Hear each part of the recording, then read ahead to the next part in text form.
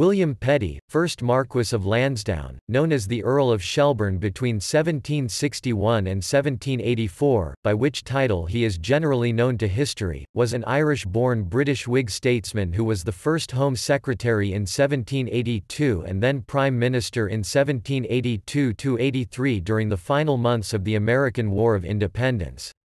He succeeded in securing peace with America, and this feat remains his most notable legacy.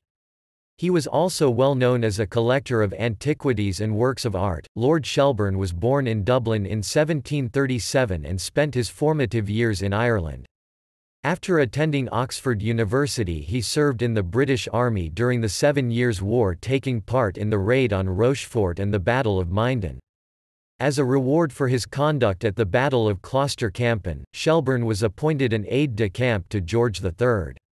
He became involved in politics, becoming a Member of Parliament in 1760. After his father's death in 1761, he inherited his title and was elevated to the House of Lords and took an active role in politics. He served as President of the Board of Trade in the Grenville Ministry but resigned this position after only a few months and began to associate with the opposition leader William Pitt. When Pitt was made Prime Minister in 1766, Shelburne was appointed as Southern Secretary, a position which he held for 2 years. He departed office during the Corsican Crisis and joined the opposition. Along with Pitt, he was an advocate of a conciliatory policy towards Britain's American colonies and a long-term critic of the North government's measures in America. Following the fall of the North government, Shelburne joined its replacement led by Lord Rockingham. Shelburne was made Prime Minister in 1782 following Rockingham's death, with the American War still being fought.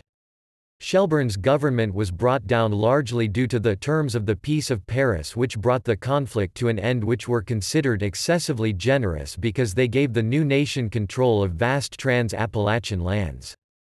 Shelburne, however, had a vision of long-term benefit to Britain through trade with a large and increasingly prosperous United States, without the risk of warfare over the Western territories. After he was forced from office in 1783 at age 45, he permanently lost his power and influence. Shelburne lamented that his career had been a failure, despite the many high offices he held over 17 years, and his undoubted abilities as a debater.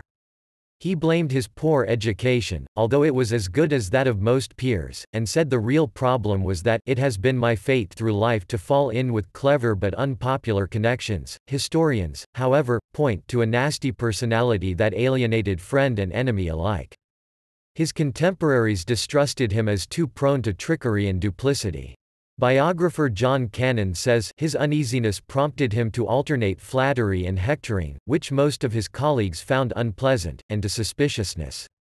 In debate he was frequently vituperative and sarcastic. Success came too early, and produced jealousy, especially when he was tagged as an upstart Irishman. He never understood the power of the House of Commons, or how to deal with its leaders. He advocated numerous reforms, especially free trade, religious toleration, and parliamentary reform. He was ahead of his time, but was unable to build an adequate network of support from his colleagues who distrusted his motives. In turn, he distrusted others, and tried to do all the work himself so that it would be done right.